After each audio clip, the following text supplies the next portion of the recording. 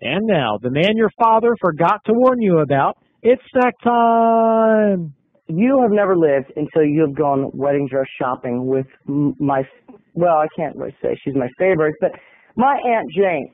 Now, as we all know, Aunt Jane is an interesting woman. She works at McDonald's. She's got her daughter, Shelley, and her son, Nigger White James, and she's my mom's middle sister, much like Jan. Marsha. Anyway, Aunt Jane recently called me up needing a favor. She said, Terry, I need your help. You're the only one who will help me. Everyone else has denied me. I'm getting married again. I'm like, again, Aunt Jane? She's like, just quiet and listen, Terry. I'm getting married again, and I need someone with good taste, and I like the way you dress, Terry. I need someone to help me pick out my wedding dress and some bridesmaids' dresses. I said, you really can't wear white, can you? And she's like, shut up! That's a technicality. Anyway, but let's go. So one day, it's okay, you have one day of my time, Aunt Jane. So we went out and we hit the Rockville Pike wedding dress circuit with her daughter, my favorite mess of a cousin, Shelley. Boy, she a mess.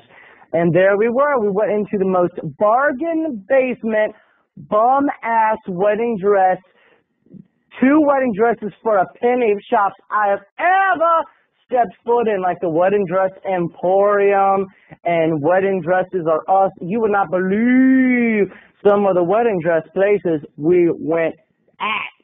So we got there, and it's so funny because Aunt Jane decides that she's going to take over the store. It doesn't matter how many customers are there. It doesn't matter how busy the sales lady is. Aunt Jane's going to take over, and it is so fun to watch her. And the problem started really that day. The drama, the angst,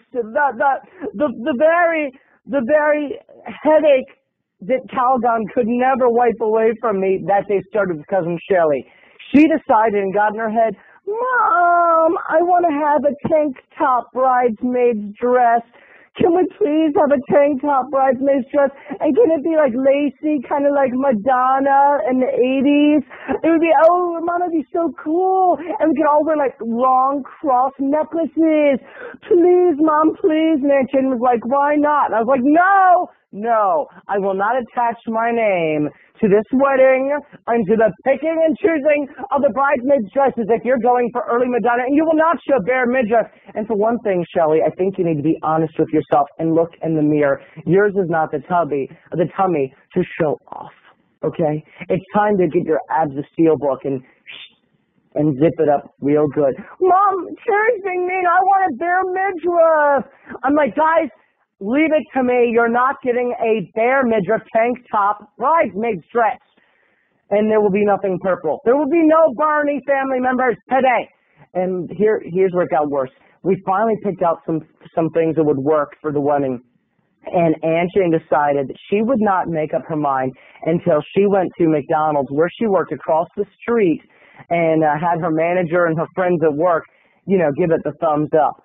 And so the woman at the shop, she was very like a Mrs. Slocum, for those of you who ever watched British comedy television.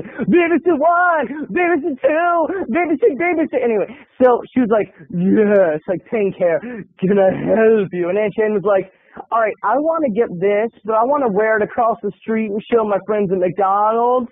And the woman's like, oh, absolutely not. And you can't blame her. Who's going to let you take a wedding dress out of the shop? And then Jim's like, well, if I was buying a car, they'd let me take it on a test drive. And the woman's like, well, this is not an automobile.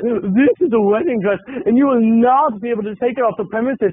And especially if you're planning on staining it with a double cheeseburger or a roast beef sandwich. And Aunt Jane was like, that's Roy Rogers. And the woman's like, whatever. You're not doing it. And Aunt Jane's like, then I'm not buying it. And the woman's like, fine, we don't need your patronage if you're going to try to take beautiful gowns to fast food establishments. And Aunt Jane was like, I am married to a senator. And the woman took one look at Aunt Jane with her purple sweatpants and her green Jesus Saves t-shirt, and she knew that was a lie. And she said, I'll believe that when I see it, madam. And Aunt Jane was fuming. She said, I am going to count to 10, and you are going to let me wear this dress out of here to McDonald's. 10, 9, 8. And the woman's like, no. 6, 5, 3.